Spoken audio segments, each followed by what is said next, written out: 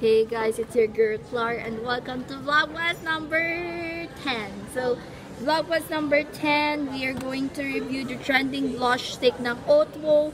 This is the OTWOO blush stick. So, ito yung trending lagi sa TikTok. Susubukan natin all the shades, review and swatches. Just keep on watching. So, we are going to try the trending TikTok blushes dito sa trending TikTok blush sticks. That was the OTWOO blush stick. So we are going to swatch it one by one. So this is in the shade 06, is more on pinkish tone. The next shade is 04. 04 is apricot peach.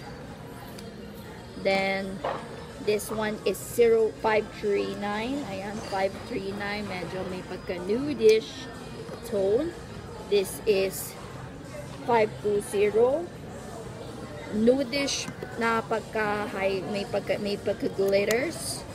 Then this is 01. 01 is pinkish tone. Then this is 05. 05 is may pagka-terracotta. So this is 02. Ito yung fervor, red na red. And last shade is, this is 03. 03 ay may pagka nudish orange. So here are all the shades of the OTWOO blush sticks. So we are going to try 3 shades in here. This is, so try natin si 01 as a blush. Let's see if it blends well. So this one, it blends well on my cheeks, and first layer pa lang, wow. Then, second layer natin.